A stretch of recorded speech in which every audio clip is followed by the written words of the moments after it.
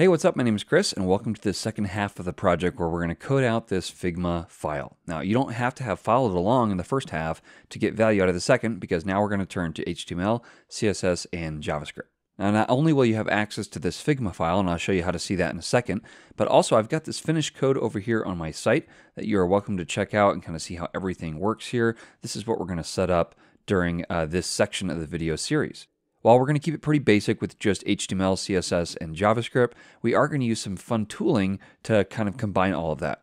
So we're going to use the new Astro static site generator. We're also going to use Adam Argyle's open props to help us access a bunch of CSS variables. And we're going to use a just-in-time engine for that, so only the things we use get compiled. So there's a lot of fun stuff, even if you're really comfortable with HTML, CSS, and JavaScript.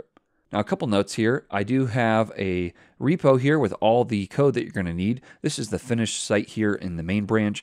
And then the code from this lesson will be in coding lesson 1. So if you want to skip the setup, this is what this video will be about, just installing all the dependencies, getting things up and running. You can just go ahead and grab this branch right here, download the code using the green button here, or you can, of course, clone the thing, whatever works best for you. And you can just skip on to video 2 if you don't want to worry about the setup. Now, I mentioned you can get access to the design file even if you didn't build it out with us, and that is by going into any of the branches into the SRC folder. There's a design file here, and it's just a Figma file, so as long as you have a Figma account, you should be able to open that up. Now, one final note before we jump in, and that is I've got a community improvements branch, and the idea here is that we can always make a project better. In fact, that's one of the frustrating things about recording videos is you're always like, oh, you know what, I should have done it like this, or you know what, I need to add this component. Well, we can all do that together on the community improvements branch. In fact, you can see I just did some pushes, the things that I noticed that I did wrong in the video or that I wanted to add that weren't there in the original project. Well, the fun thing is we can just keep building this thing out and making it better and better as we go. And you can contribute yourself by just forking this and then doing a pull request. And I'm happy to look at those and see what we can't do better together than I could just do separately in my own little video. Well, with that intro, let's go ahead and jump right in. I'll show you how to install all the dependencies and get everything up and running so that we can start building out the site. All right, then let's go ahead and jump right in. I'm going to start by installing Astro, which is the static site generator that we are going to use. Now, over on the left, I've got a terminal open up with a folder that's just empty. So I've got an empty directory ready, and now I'm going to click Read the Docs. And this explains how to get started with Astro. And first thing we need to do is install Astro right here. So use npm init Astro. And if you're installing this into a directory that already has files, it's going to warn you because it will overwrite everything in that directory. So just make sure you've already gotten a folder ready that's kind of ready to be used. Okay, so I'm going to start with just the generic template here, and then you can install it with Preact, React, Solid, Svelte, or Vue. I'm just going to ignore all of those, and we're just going to use just vanilla JavaScript for really just that one component, that slider. So that is it. It's pretty quick. All we have to do now is type npm install or npm I, just like it's telling us to do here, and then it will install everything. All right, that just finished up. I'm going to go ahead and just copy this second thing because we do want to initialize a local Git repository, and we'll push this up to GitHub eventually. But now I've got all this set and ready to go. And then finally, it tells me that I can just npm run dev. Now I do have to actually open this up as well, so I'm going to do that. So I'll do code dot, and VS Code should open up for me. All right, so I'm going to actually run everything in VS Code just to keep everything a little closer together so that if we have errors and things, you don't have to see me jumping around to different pages. So let me get all our docs on the right side, and I'll be right back with you. All right, so we've got Astro itself ready, and you can see it's installed a bunch of things over here, and we'll be talking through exactly how to use this in a second. But let's go ahead and install some other dependencies we're going to need. We're going to be using Astro Icon, which is actually created by one of the makers of Astro. And let's see, let's go ahead and just grab this install script right here, and I'm going to add that. And now what this is going to do is allow us to quickly minify our own SVG icons, and then also select from literally thousands of icons and quickly add them to our site.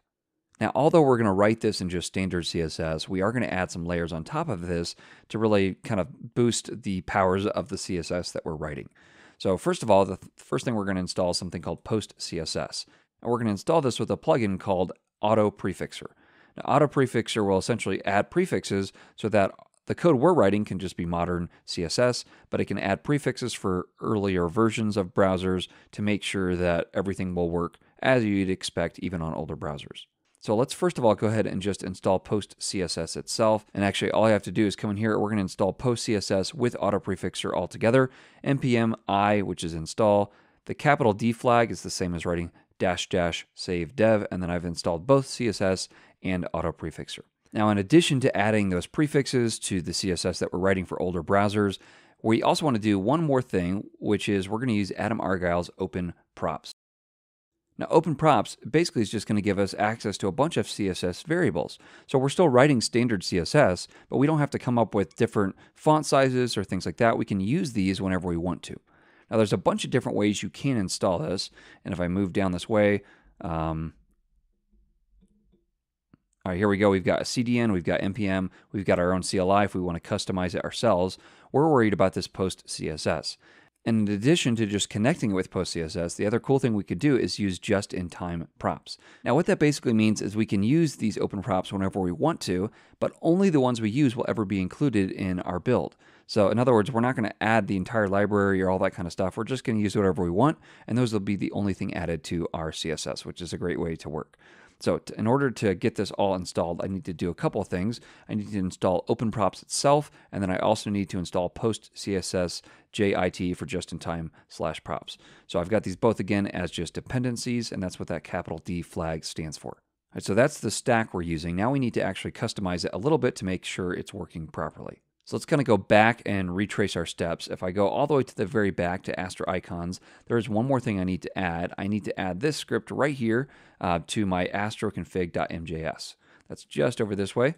So let's give ourselves a little bit more space. And if I come down here, I'm going to just paste that in right there, and that should basically allow us to minify our local SVGs, which I'll show you as we move on through this series.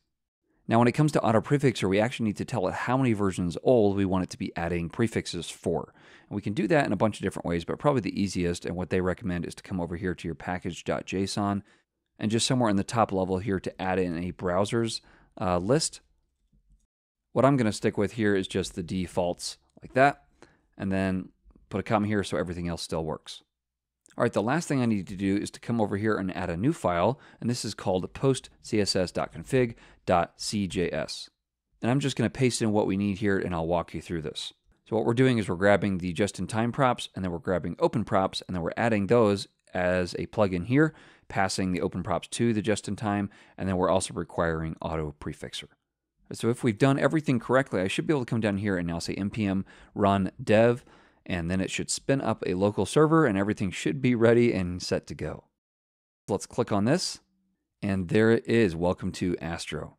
Now we're going to show you kind of how to set everything up, but assuming I did everything correctly this time, you should have something like this ready to go. If you got stuck anywhere in this installation process, again, you can just jump to the next video, go ahead and grab the code from the repo, and then just install and start right off with us. All right, in the next video, we're going to actually start building out the structure of Astro. I'll explain how to use it. We're going to build our first component, and so you don't want to miss that. I'll see you in the next video. Thanks for watching. Happy coding.